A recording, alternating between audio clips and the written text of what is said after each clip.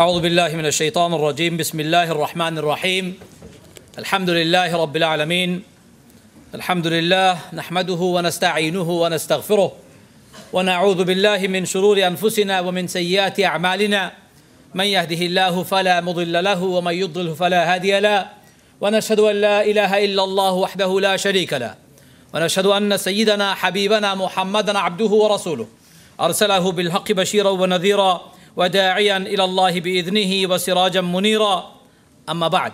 Dear brothers, Assalamu alaikum wa rahmatullahi wa barakatuh. I am very honored to have been invited to today's gathering simply because as Bangladeshi, actually I was born in Bangladesh in 1971. For those of you who are thinking how old this man and was he or is he a Razakar too?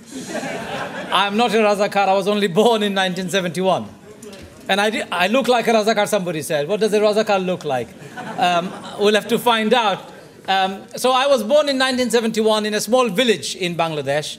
And my mother said bombs were falling in every direction. She still remembers. It was a very frightening experience. Alhamdulillah, I'm still alive and I'm here to tell you my side of the story. Brothers, this current crisis in Bangladesh is not a crisis of nationality. It is not a crisis of existence of Bangladesh alone. It is a crisis of existence of Islam and the Muslims in that particular part of the world. Current government is threatening to obliterate Islam from the face of this earth through their conspiracy and their programs. And we as Muslims, conscientious Muslims, we will not allow and tolerate anyone threatening to obliterate Islam from Bangladesh, the third most populous Muslim country in the world. Because they want to obliterate Islam from the face of this earth, they've created a circus of the media, they've created a circus within the courts, and they have told the world that they're trying to punish the war criminals. In fact, they're not punishing the war criminals. They are trying Islam and the Muslims from all over the world. And we as Muslims will not tolerate such behavior on the part of any government, never mind Bangladeshi government.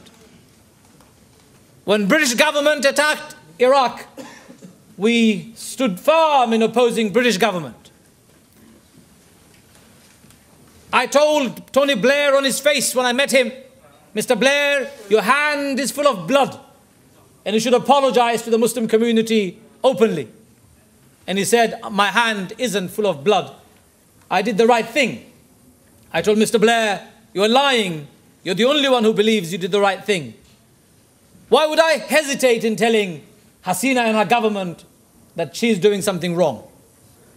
Bangladesh was founded because Pakistan was doing grave injustice to Bangladesh and Bangladeshis. I think we all agree on that. 1971 and before, Pakistan was perpetrating crimes against Bangladeshis, oppressing Bangladesh, creating economic disadvantage for Bangladesh, creating political isolation for Bangladesh. And that, of course, is wrong.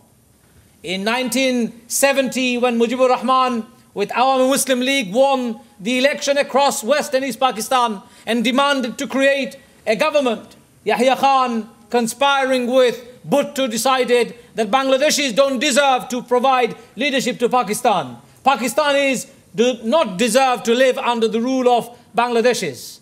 That was, in my view, a conspiracy led by Bhutto and Yahya Khan, not the Pakistani people at large. And that's the reason why Bangladesh was founded. Bangladesh was founded on the basis that some people were oppressing Bangladesh and Bangladeshis. There were injustices perpetrated against Bangladeshis. On the 25th of March, 1971, when Pakistani army deployed itself in Dhaka city, killing hundreds of people, I believe that injustice required a robust response. And Bangladeshis provided a robust response to Pakistan saying, we will not tolerate injustice in our country. We will not tolerate you killing our brothers and sisters. We will not tolerate living like a second-class citizen. We will make a country of our own, independent and prosperous. And Bangladeshis did succeed in doing so.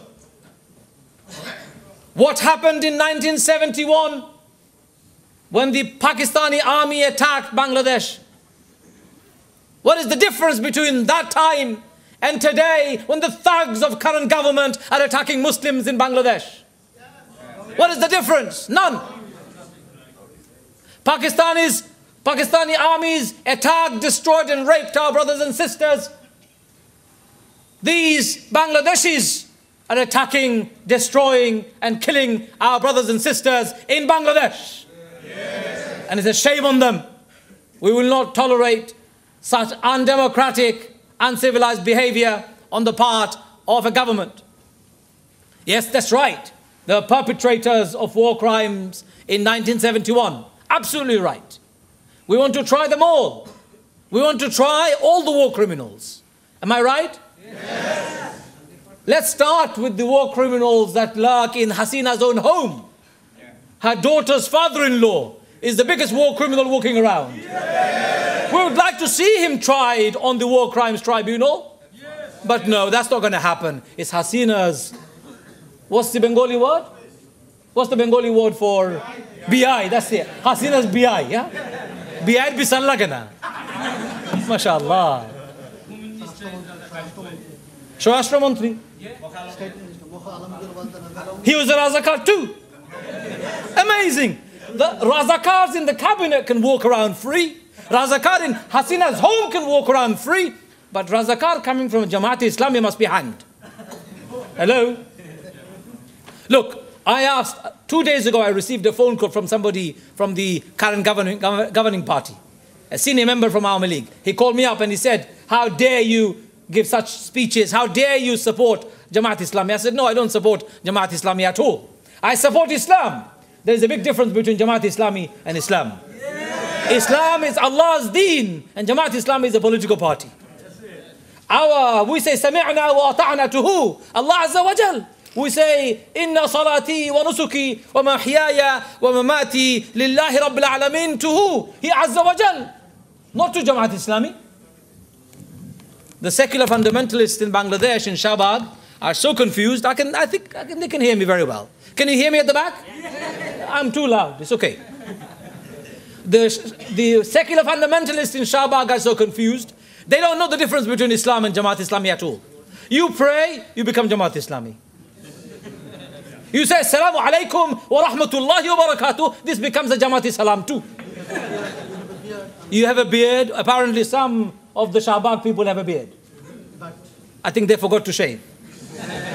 I'm not sure. Whatever their intention is, if they have a beard, may Allah accept it, inshallah. Look, brothers and sisters, there is a confusion in Bangladesh, and I believe this confusion needs to be clarified once and for all. We are believers in one Allah. We are believers in justice. We are believers in fairness. We believe that everyone is equal in the eyes of Allah. And that's what we want to see in Bangladesh, in all parts of the world. Current government in Bangladesh is trying to derail that process. I asked this guy, so, okay, you are afraid of me, you don't like me, you want to tell me off for speaking against Bangladeshi government. Please tell me, what did Saidi do in 1971? He goes to me, nothing.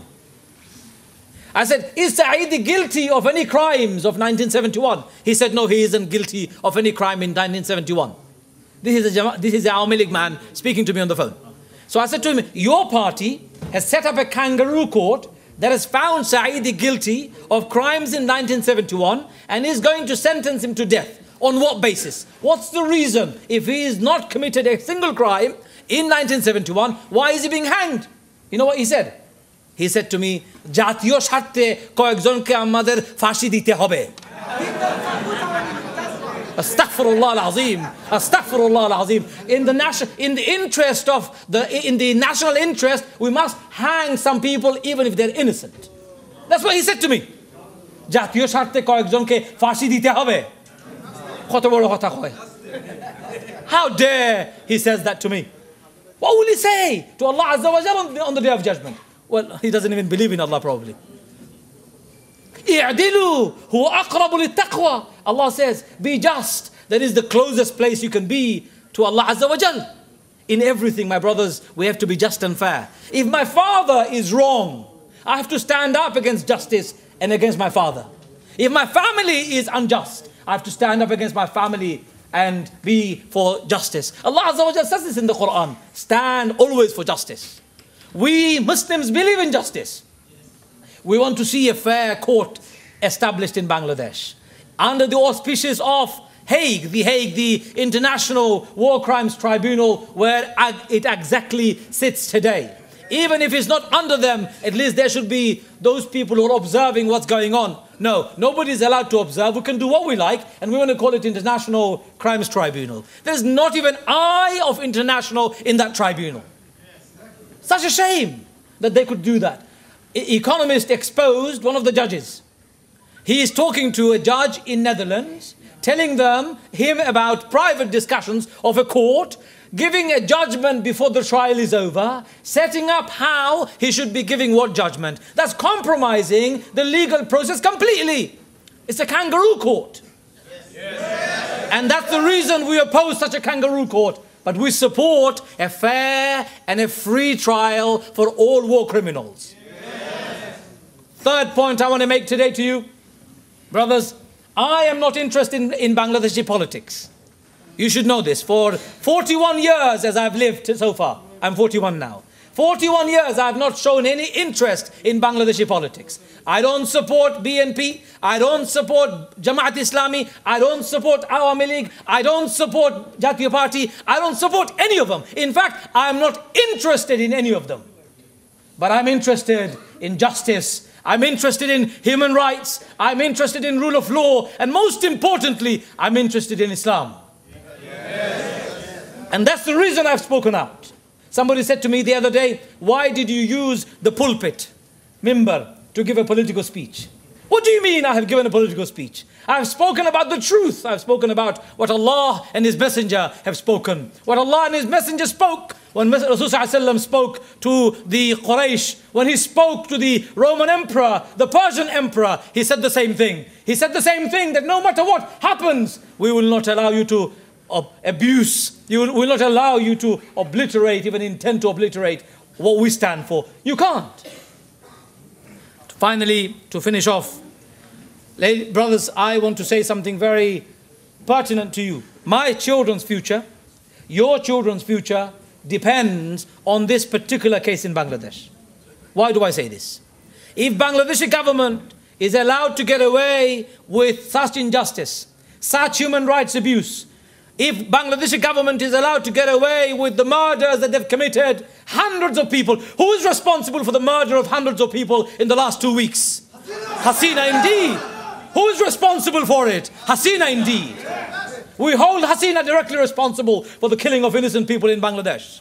We hold responsible Hasina for killing of young people, women and children. We hold Hasina responsible for killing of our elderly people who are going to masjid. We hold responsible for the rickshaw driver who left his rickshaw, went out and came back. On the way back, he was shot dead. We hold Hasina directly responsible. Allah Azza wa Jal says, من قتل نفس بغير نفس أو فساد في الأرض فكأنما قتل الناس جميعا. Whoever kills one life, whoever takes one life unjustly and unfairly, it is like they've taken the lives of the entire humanity. Hasina, you're responsible for the killing of the lives of the entire humanity. Yes. And we will not tolerate that. And Allah Azza wa Jalla also says in the Quran, وَمَنْ أَحْيَاهَا فَكَأَنَّمَا أَحْيَاءَ النَّاسَ جَمِيعًا. Whoever saves a life, it is as though they have saved the lives of humanity. And we are here to save the lives of people of Bangladesh. Yes. We are here to save Bangladesh from the future tyranny and turmoil. Yes. We are here to save Bangladesh from the undemocratic slide Hasina's government has begun. We're here to tell the world. We're here to tell the world one clear and emphatic message, and that is, we as Muslims do not submit to anything except Allah. Hasina, you can come and you can go. India can come and India can go. President of India is in Bangladesh, congratulating Hasina for the dirty work. Shame on you, Hasina. Shame on the President of India too. How dare he comes to Bangladesh to congratulate Hasina on her dirty work. We know the conspiracy. India wants Bangladesh to be unstable. India doesn't like Bangladesh. India doesn't like Muslims. India doesn't like stable Muslim country, either in Pakistan or in Bangladesh. India doesn't want the Muslim community in India to be stable. That's why they were killing people in Gujarat not that long ago. We will not tolerate that. We will not tolerate that. We believe every life is sacred. We believe every human being is born with dignity and honor and must be given exactly that. So I'll ask you to do 3 things from today. 3 moral and religious responsibilities you have. Number 1, do you have members of your family who support current government? If you do, speak to them nicely, please. Speak to them nicely. Don't be rude. Don't be rude ever. Don't tell them off. Don't swear at them. Don't threaten them. Speak to them nicely. Speak to their hearts and their conscience. Tell them, how can you support a murderous party that is destroying Bangladesh? First thing you can do, speak to your family members. Anybody in any parts of the world should speak to the current governing party and their membership and say, leave that party immediately. For that party has lost the credibility and right to be called democratic. We should leave it as soon as possible. Number 2, speak to your local MP. Rushnara is your local MP for most of you, right? Speak to her when she comes here. If she doesn't come here, go to her surgery nicely and politely, gently, and tell her, Rushnara, we would like you to champion the cause of Bangladesh. We would like you to champion the cause of Bangladesh to end the bloodbath that is currently engulfing Bangladesh. Speak to your MP as much as you can. Your media as much as you can. Write to your media. All the Bangladeshi media who have been misrepresenting the true story of what is happening in Bangladesh. Shame on you. Shame on you for giving one-sided story. It's only the last 2 days they've woken up. They've suddenly realized, oh my God, actually people love Saidi.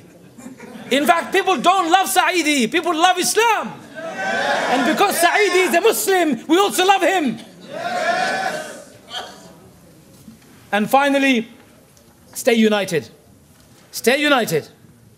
Allah Azza wa Jalla says in the Quran, وَلَا تَهِنُوا وَلَا تَحْزَنُوا وَأَنْتُمُ الْأَعْلَوْنَ إِن كُنْتُم مُؤْمِنِينَ. Do not despair and do not give up.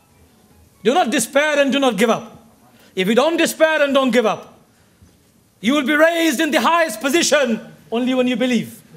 We believers don't despair. وَلَا تَهِنُوا وَلَا تَحْزَنُوا وَأَنْتُمُ الْأَعْلَوْنَ إِن كُنْتُم مُؤْمِنِينَ. If you believe, Allah will give you the highest position possible. So believers, brothers, I believe this. Bangladesh will become better tomorrow, inshallah. Bangladesh will become free tomorrow, inshallah. Bangladesh will be free from the current government, inshallah. Bangladesh will be free from Hasina and her tyranny, inshallah. And every life that is lost to protect Bangladesh. وَلَا تَحْسَبَنَّ الَّذِينَ قُتِلُوا فِي سَبِيلِ اللَّهِ أَمْوَاتٍ بَلْ أَحْيَاءٌ عِنْدَ رَبِّهِمْ يُرْزَقُونَ. For those who have died in the cause of Allah, don't say they're dead, for they're receiving sustenance from Allah Azza wa Jal. We will not let one single blood to be lost in vain. We will not allow that to happen. We will stay together, inshallah, and we'll free Bangladesh once and for all. Thank you very much. Assalamu alaikum wa rahmatullahi wa barakatuh.